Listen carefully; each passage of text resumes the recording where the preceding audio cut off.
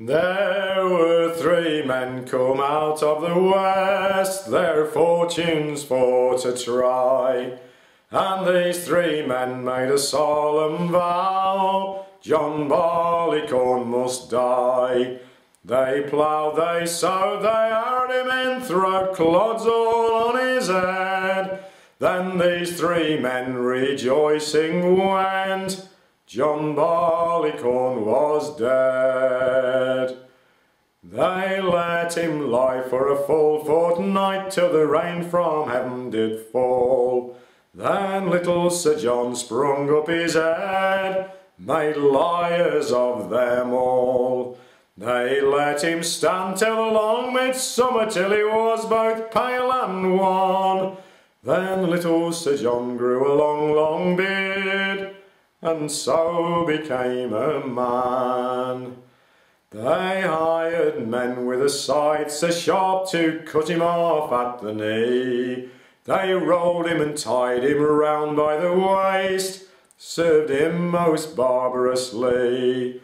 They hired men with a sharp pitchfork to prick him through the heart, but the loader he served him worse than that, for he bound him to the cart.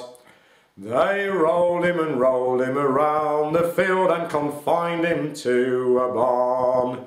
And there they made a solemn mow of poor John Barleycorn. They hired men with corruptory sticks to split him skin from bone, and next they dried him in a kiln, then they ground him between two stones. They flung him into a cistern deep, drowned him in water clear, but the brewery served him worse than that, for he turned him into beer.